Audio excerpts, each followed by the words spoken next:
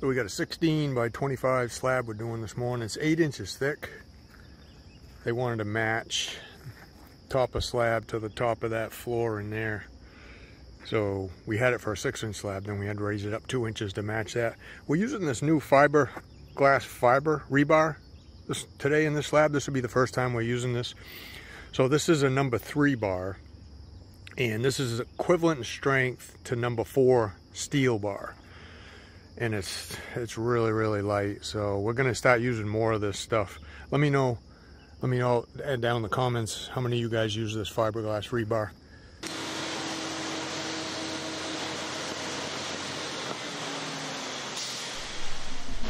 Hey everybody, Mike here with everythingaboutconcrete.com.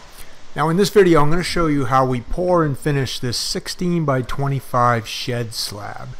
This slab could also be used for like a single bay garage, but these people here hired us to pour this slab to build a shed on. Now it was supposed to be a 6-inch slab, and then when we showed up here and we had it all formed up, all set to grade, the building manager came out and said, wait, the code enforcement says this has to be an 8-inch thick slab. So, and we have to match the top of that floor over there like I showed you in the beginning of the video.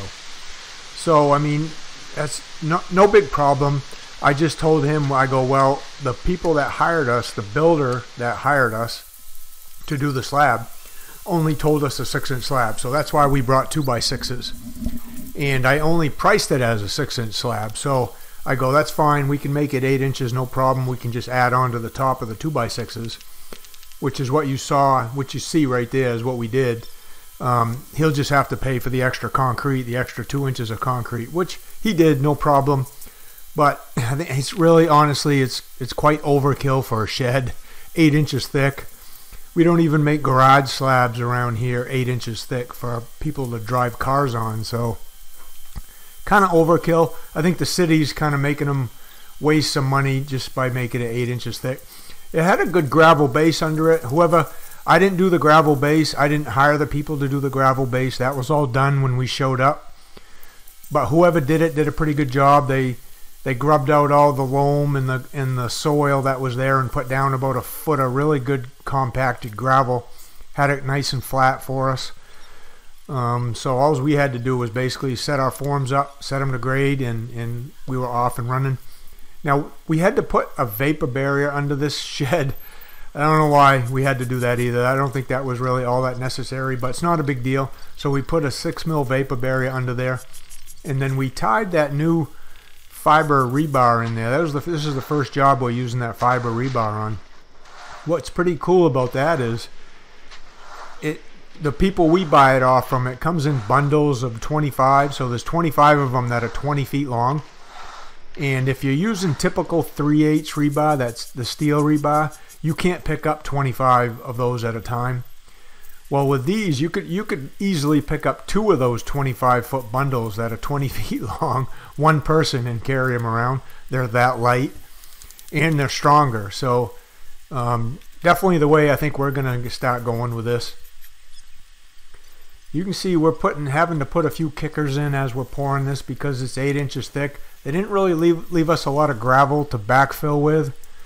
So we're just putting kickers in as we need them to keep the forms nice and straight. I'm going around checking our string line, making sure everything stays nice and straight. This took about 10.5 yards of concrete for this. It figured at 6 inches, you know, it was in the 7.5, 8 yard range. So had to get them for another 3 yards of concrete on this. I'm gonna get this bull floated here, and then we'll put in some ankle bolts, and then we got to let it sit for a minute. And then I'm going to show you how we power trowel. We ended up power troweling this really nice and smooth, and we saw cut it too. We put some saw cuts in for joints to help control the cracks. But this stuff bull floated is really nice. This mix we use, it's a 3500 psi mix. It's got between a mid and a high range water reducer in it, so that allows us to pour a nice loose slump so it consolidates really well. It screeds really easy. It makes it easy bull floating. And it helps minimize the bleed water. I mean, it doesn't, when you pour on plastic, you always get some bleed water that rises to the surface, it seems like, especially if you've got a shaded area. You can see part of this is in the shade. So we've got to deal with the bleed water a little bit. You can see the surface, it's ready. I mean, when you can walk on it and only sink down maybe 1/8 of an inch or even less, it's ready to float. But when you have that bleed water on there, even though you try to let all of it dry up, or you squeegee it off if it doesn't want to dry up, you still have the moist surface. So you got to get the bull float lines out, and part of power troweling is also leveling that surface, crossing your paths as you power trowel. You'll see that here as we move forward. But so you got to make sure you don't let it get too hard before you get on it the first time. So Eric's getting on it right about at the right time here. We call this floating. We got float blades on. Our finish blades are like a bigger blade that slides on over the finish blades on this trowel. They just help flatten out the surface a little better. They help bring up the cream and the paste a little better on this first hit. Then we'll kick them off and we'll use the finish blades. But so Eric's going to go over it, and you can kind of see the pattern he's using. And I believe what he'll end up doing is he'll just go over it, give it a few minutes, and then he'll cross this pattern 90 degrees and keep the float blades on for that second hit. And it's going to end up being nice and tight. You'll see here in a second how it looks when he kicks those blades off. You could finish a slab like this by hand too if you wanted to, but it was 90 degrees out today. It was hot out in the sun there. So he actually hit that twice. You can see how he crossed his pattern and went the other way, and you can see how nice and tight that ended up being. So right now he's got it up on the crane. He's pulling those blades off, and he's kind of cleaning off the trowel from a little bit of concrete slurry that gets on it before he starts using the finish blades. So he'll get that cleaned off. He'll drop it right back down in a matter of 5 minutes, and then he'll just start hitting this again. Luke's going around it with a hand trowel, buzzing all the edges. You can see all the ankle bolts we had to put in. Those are stainless steel ankle bolts too. They don't rust. Having that crane makes using a power trowel like this pretty easy. We can lift, I mean, that power trowel right there is about 200 pounds, so you could use that for anything. Generators, you could use it for compactors, whatever you use in the back of your truck that isn't too heavy. Now that he's got that down, he'll start that right back up and just keep going over it. Really almost until it's done. It's going to dry that fast.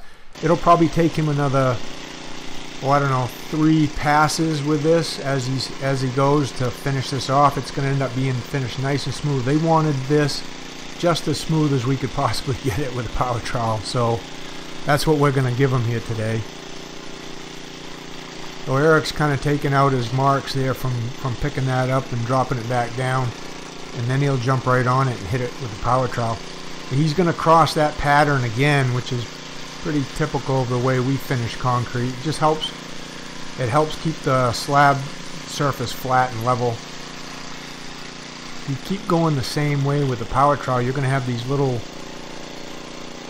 rows, what I call them. The power trowel has a slight bevel to it, the base of the power trowel. So if you just keep going the same way, then you're going to have those rows in the concrete, slight bevels here and there in high spots, and you don't really want that.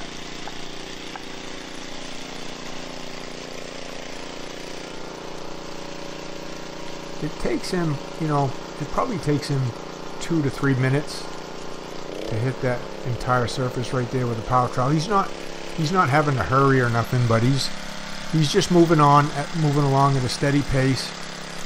You can see that's about the pace right there he goes. If he sees a little hole or what we call a little ratty spot, then he'll go back and fill that in and make sure it's all smoothed out. Not looking to finish the slab in one pass. I mean, it takes multiple passes. So he probably gave it 5 minutes right there, shut it off, and then he's back on it again. And as the surface dries in the sun, as it cures out and dries, we call it drying. Everybody else, I guess you call it curing, but same, just a chemical process. As it cures out, it gets smoother and smoother as you go over it. So now you can see he's crossing that pattern again. it's setting so fast. You can see Luke's actually stripping some of the forms so we don't have to come back the next day and get our forms. Because we do so many floors and slabs a week, it makes it difficult to get back to jobs the next day sometimes, and a lot of times these guys want to start framing within a day or two, so we like to get our stuff out of the way and just move on to the next job, but usually as fast as we can. It doesn't hurt anything. The slab's almost rock hard by now, so it's perfectly fine to strip the same day if that's what you have to do.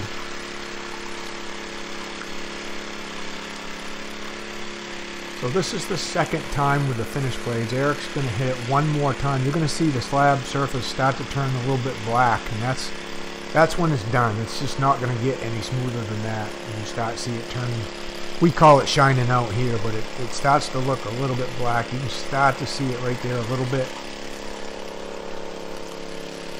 The back half where he's headed to right now is actually in the sun a little bit longer than this part right here. This part was shaded by there's a building off to the right, so early in the morning it was shaded a little bit. That's why it hasn't blackened out quite as much, but you can start to see it shine right now. I mean, that's done. You can't get that any smoother than that with a power trowel right there. So that's how we pour, we form, pour, and finish concrete shed slab, guys. So again, thanks for watching.